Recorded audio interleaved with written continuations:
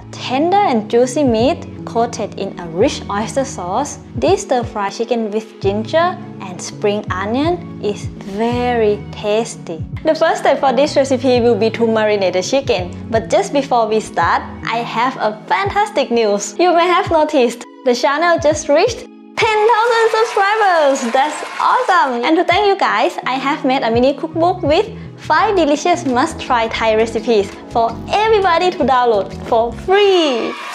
I will leave the link in the description and I really hope you will like it. Alright, let's start cooking now. To marinate the chicken, I'm going to use only 2 ingredients. 1 teaspoon of sweet dark soy sauce.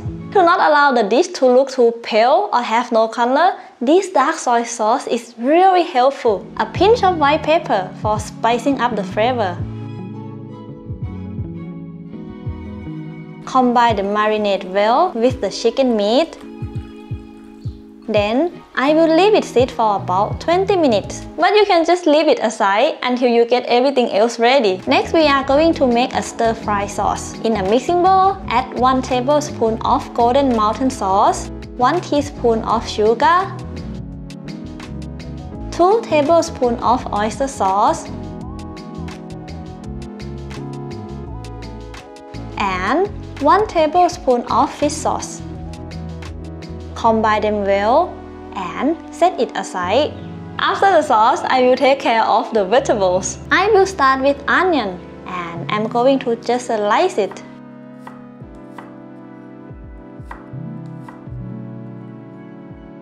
For the garlic, I will smash it with my knife and roughly chop it. This is the regular ginger. It has stronger taste than the young ginger. So if you have the young one, just add it more than the ginger I have. Trust me, using a spoon to peel the ginger skin is super convenient. After that, cut it thin. And slice the ginger into thin strips.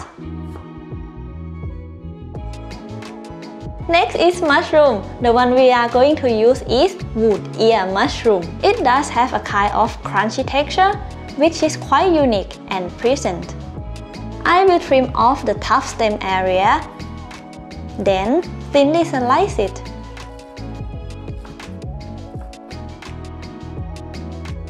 And since I'm a spicy lover, when I have a chance to add chili to my recipe, I do. So, I'm going to thinly slice Thai red chilies for the spicy flavor. You can use red bell pepper instead if you can't handle the spicy taste. Then spring onion. I'm going to cut it into about 1.5 inches to not allow it to blend in the dish. Now if you got everything, let's get started. Heat the vegetable oil in a wok or a frying pan on medium heat. Bring chopped garlic in. Stir fry it with the oil for about 30 seconds or until the garlic releases its aroma. After that, add your marinated chicken in the wok. Stir fry for about 3 minutes or until the meat almost cooked.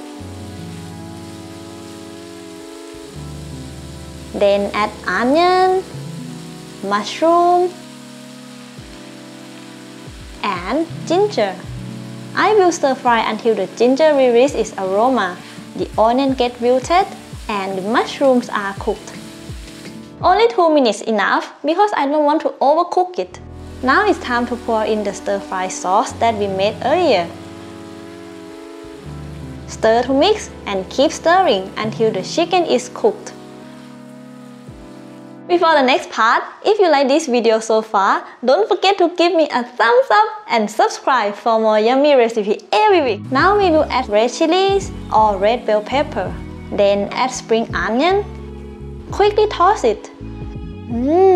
Look at how juicy and tasty the chicken is. Also the aroma of ginger, garlic, and the sauce that makes me drool. I do have one recipe that you might love to try if you are a chicken and spice lover. It's Penang chicken curry, full of aroma and rich in coconut milk. Very tasty. Thank you for watching guys. See you next Saturday. Have a great day. Bye bye.